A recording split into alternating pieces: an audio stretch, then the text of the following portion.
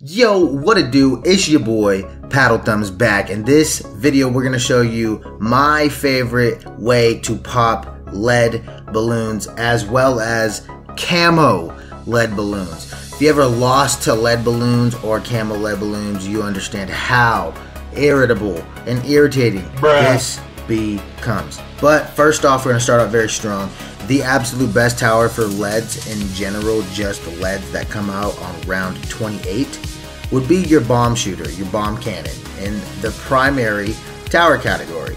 It's only $445 and it instantly pops your lead balloons. You can get a dart monkey and you can get any other, tower such as your tack shooter and get it up to hot shots, or you can get a wizard monkey and get it to fireball. You could get a flash bomb ninja, but that's not going to be the best bang for your buck for just regular lead balloons. But it will come in handy later when we talk about the camo lead popping power.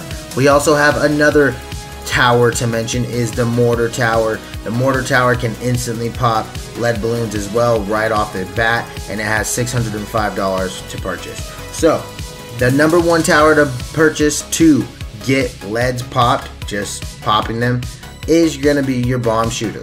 Alright, but when we start thinking about camo leads and we get to camo ceramics, this is where it gets a little tricky. What you can do is you can put a simple monkey village right next to whatever your favorite lead popping power towers are, and then anything in that village range, if it's a 0 to 0 or any other variation of the middle tier having 2 upgrades, it will now be able to see camo popping power. But that's not what we want. We want one that's gonna bang for our buck. And what's the best? Because there's some towers, such as the ninja with the flash bomb, that just automatically see camo, and it can just destroy those camo leads as well as camo ceramics. So that right there is one of my favorite, camo lead popping powers without the monkey village.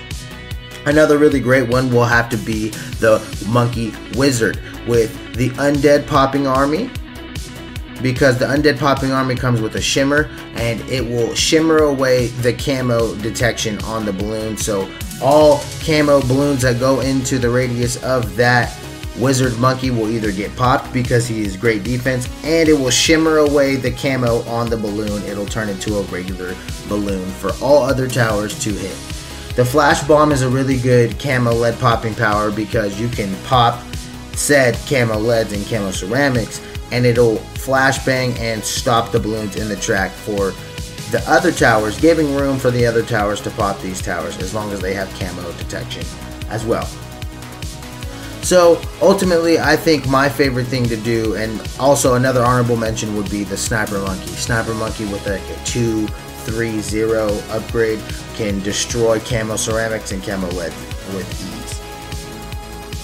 My favorite thing to do for camo leads and camo ceramics would have to be the monkey wizard with a 0-2-3 upgrade. It's going to have the undead popped army, or you can go with the ninja monkey, the flash bang, the flash bomb with a 2-0-3 upgrade.